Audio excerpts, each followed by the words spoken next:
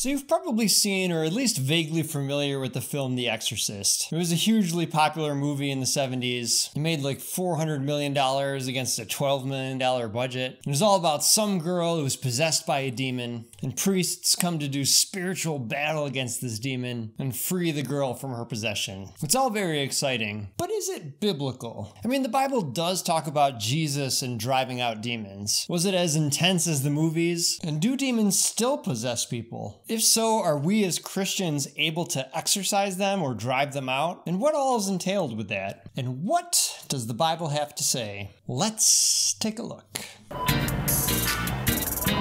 Attention, bargain shoppers.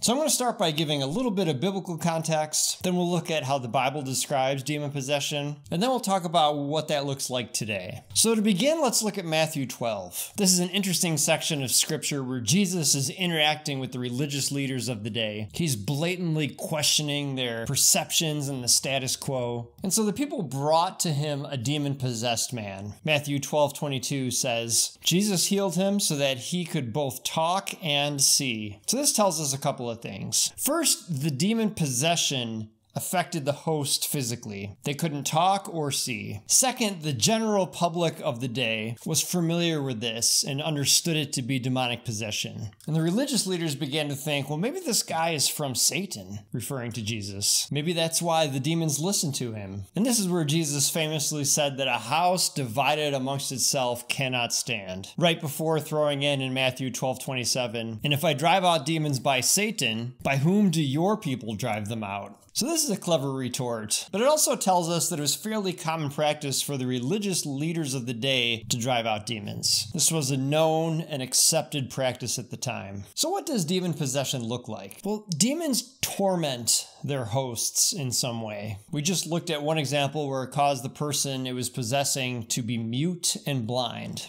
isolating them from the world around them, cutting them off from community, from relationships. Then we see in Mark 9:17-18, Teacher, we brought you my son who is possessed by a spirit that has robbed him of speech. Whenever it seizes him, it throws him to the ground. He foams at the mouth, gnashes his teeth, and becomes rigid. So here again, we have not being able to speak, but with the added seizure-like symptoms. Then we see a different example in Mark 5:5, which reads, This man lived in the tombs, and no one could bind him anymore, not even with a chain. For he had often been chained hand and foot, but he tore the chains apart and broke the irons of his feet. No one was strong enough to subdue him. Night and day among the tombs and in the hills, he would cry out and cut himself with stones. So here again, we have isolation. He's socially isolated, living on the outskirts of society, his mind being tormented, he's cutting himself. And many of these demonic possessions look a lot like things you would be familiar with today, like severe mental illness or psychological disorders. And it might be easy to write off the idea of demon possession as a superstitious explanation for disorders that people didn't fully understand at the time. Except, oftentimes demons would speak through their host. We look in Luke 4:33-35, which reads, In the synagogue there was a man possessed by a demon, an impure spirit. He cried out at the top of his voice, Go away! What do you want with us, Jesus of Nazareth? Have you come to destroy us? I know who you are, the Holy One of God.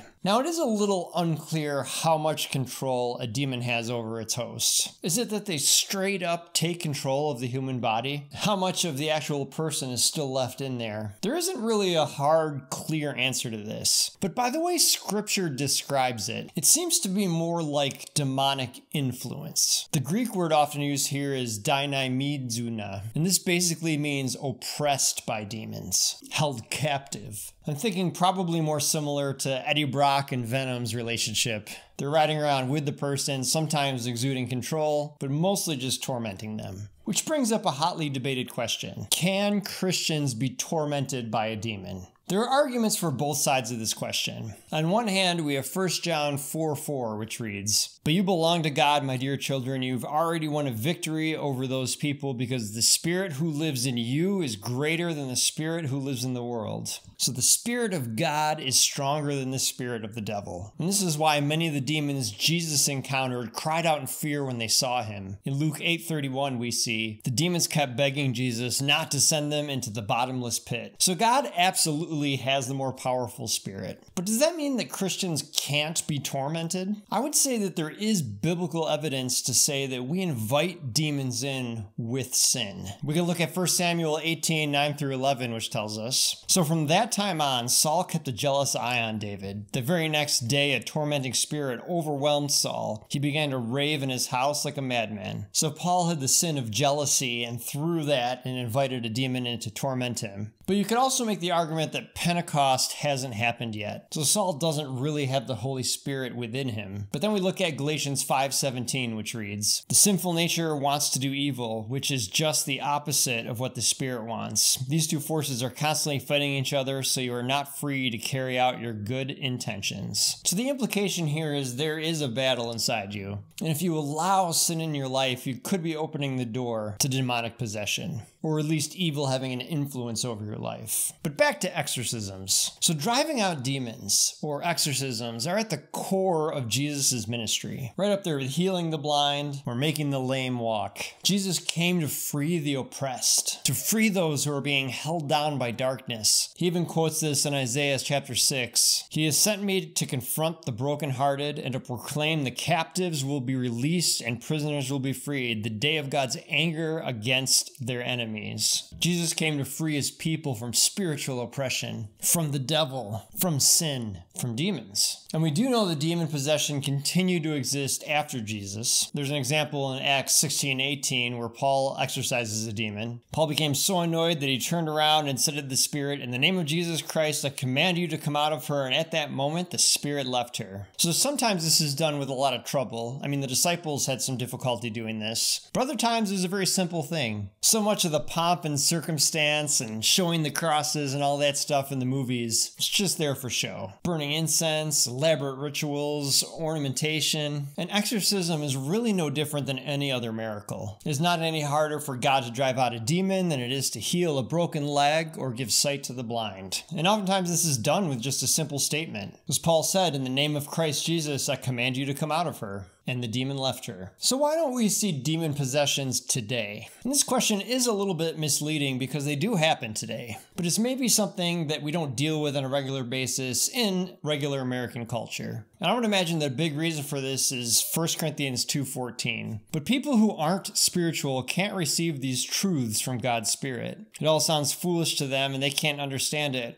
for only those who are spiritual can understand what the Spirit means. If people aren't concerned about spiritual things, if they're not looking at the world through spiritual eyes, then they're not going to see the spiritual things that are there to see. We've become a very secular nation. In other cultures around the world where people are very in tune with the spiritual and they expect to see demons, in those places there are more accounts of spiritual possession. But a lot of times today we're so numb to spiritual things that we just don't see it. I personally know people who have prayed over demon-possessed people and seen them miraculously transform right there in front of them. And we know this does still happen because Jesus tells us, right before he ascended into heaven, he said, "This is how you're going to be able to identify believers. These miraculous signs will accompany those who believe. They will cast out demons in my name." So I'd be curious if you have any stories or experiences with demonic possession. If you do, feel free to leave them in the comments below. I'd love to read them. If you found this video interesting, please feel free to like and subscribe. I'll leave the verses used in the description below. My name is Adam. This is Bargain Bin Theology, and remember,